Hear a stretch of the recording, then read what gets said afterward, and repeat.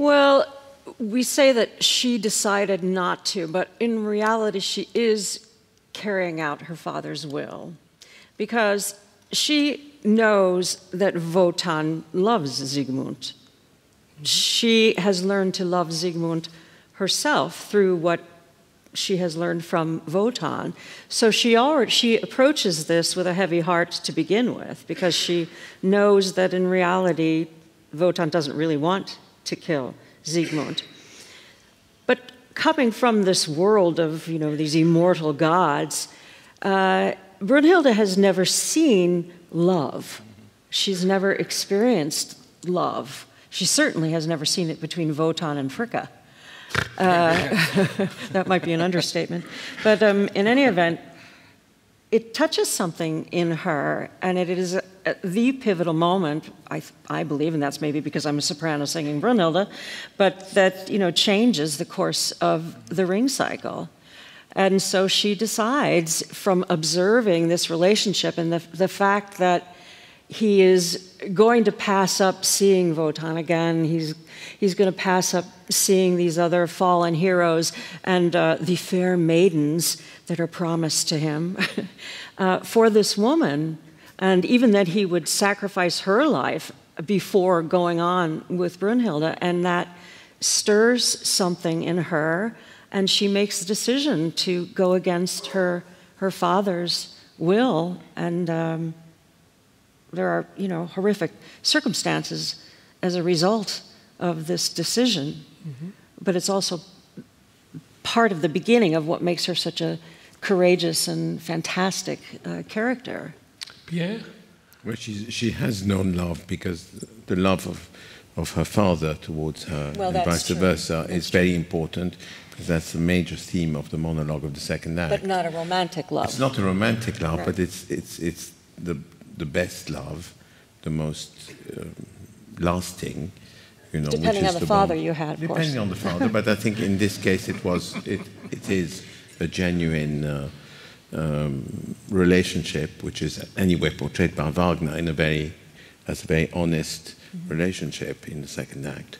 So I think that, of course, in the third act she argues with her father. She gives her arguments, he gives his, and in fact it's what this, I think what the whole ring tries to show is that in spite of the fact that the gods may invent a series of robots or figures that they think they can manipulate or predict the behavior of, everything from beginning to end, rolls into one failure, rolling into the other, till the end of the ring. And I think that's kind of the main argument, that in a way I don't think Wagner believes in the robot, but he's demonstrating in fact the opposite, that he doesn't believe in the robot, that the human beings are flawed, and that we will never achieve perfection, because upstairs or downstairs we are prone to the same psychological constrictions and paradoxes and contradictions. That's what personally, that's how I've experienced the ring as a piece. I've always gone back. I've been fascinated for 40 years by the myth of the golem, which is of course a medieval Jewish myth from. Yeah, that's the proto-robot. Right? Yeah, in a way I've also participated in the making of an opera about the golem. I'm really very interested in this theme, and I think I've used it as an inspiration also I mean, the golem is precisely that. It is a failure. It is about the humanity of the Maharal, the rabbi who creates it, and it's about the human flaws both of the creator and the created. And it's always helped me very much as a kind of compass in working on the ring, also on Parsifal and Lohengrin, which are also about artificial figures that are pseudo-human, that are playing a role in the story. So I think personally that the ring is about not believing in a savior. It's trying to come to terms with the inevitable mistakes we make and we are going to make. And it's certainly true, isn't it, that the passage that we just saw, her decision, is the contribution she makes to the twilight of the gods. That because she is defying her father, and as a result of that, Wotan admits at the end, in the great duet at the end, that he is, what does he call himself, an unseligen Ewigen, an unhappy immortal, and that now the authority of the gods has now been usurped. Yeah. And it really begins with her decision here. Yes, it may be the best of loves, but it is a very unequal love. She is, at the beginning of the act, Wotan's will. She's identical with him, really. This is the scene in which she begins to emancipate. This is not the end of her way, but this is the moment when she begins to emancipate herself from him. This is one thing. The other is what you were talking about. This is the moment when she discovers that there is something beyond the Valhalla, that there is a certain way of being in the world that is not available to the gods.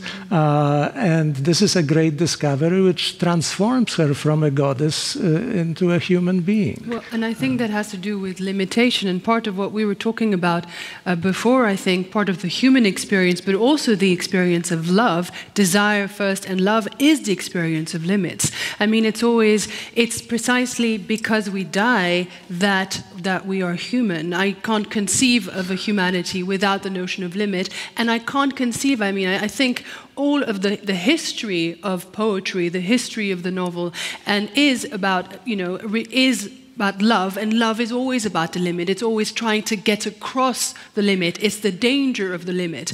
Even in Tristan and Isolde, in the medieval story, there is always a notion of obstacle. And there's a wonderful book called Love in the Western World by Denis de Rougemont, where he explains that, in essence, really, the history of Western culture is the history of this obstacle and this transcendence that is always a flirtation with death, because this flirtation, this coming close, this obsession with death as a sort of ecstasy, of blurring the limits, of eliminating the limit. We want to eliminate the limit, therefore, in this passionate impulse, behind the impulse, the life impulse, that there's a desire, there's a death wish, which is both the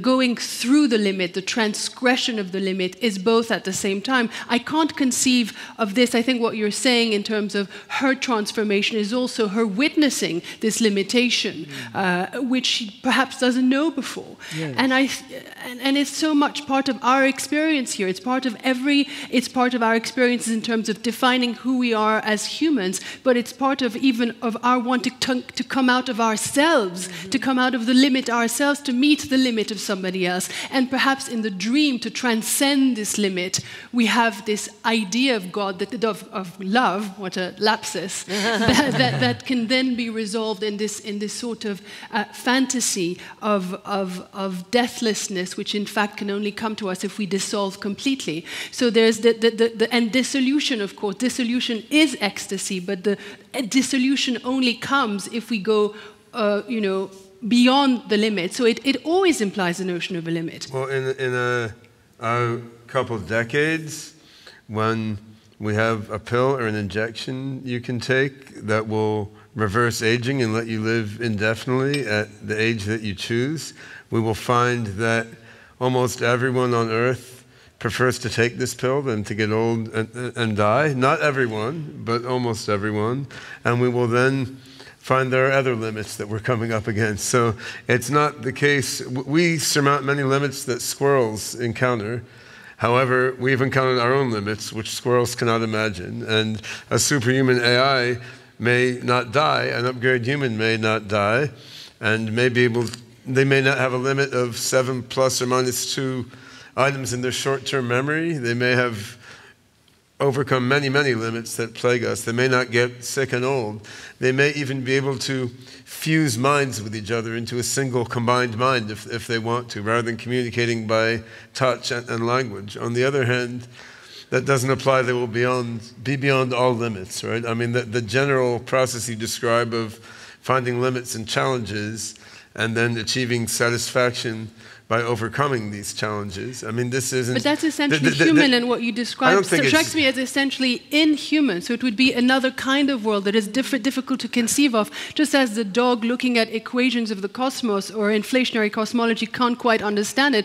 I'm not sure we're able to completely comprehend.